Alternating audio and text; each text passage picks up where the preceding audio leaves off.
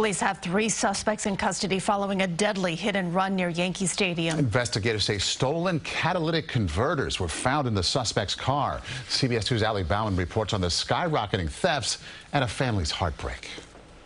A mangled car sits just outside Yankee Stadium. Police believe its driver, with 2 passengers inside, ran a red light early Thursday morning, crashing into and killing 69-year-old Kathy Garcia, a beloved grandmother and employee of the corrections department. Wonderful woman, incredible, just wonderful. Like, you know, the life of the party, a great grandmother, great friend. Police say the 3 suspects fled the scene and left behind about a dozen stolen catalytic converters in their car. It's a major problem in this area. It's a major problem all over. NYPD data shows catalytic converter thefts are up 269% citywide so far this year compared to last. Around the corner from the crash at El Condado del Muffler, mechanic Anna Reyes saw 3 customers today alone who had theirs stolen. Every day.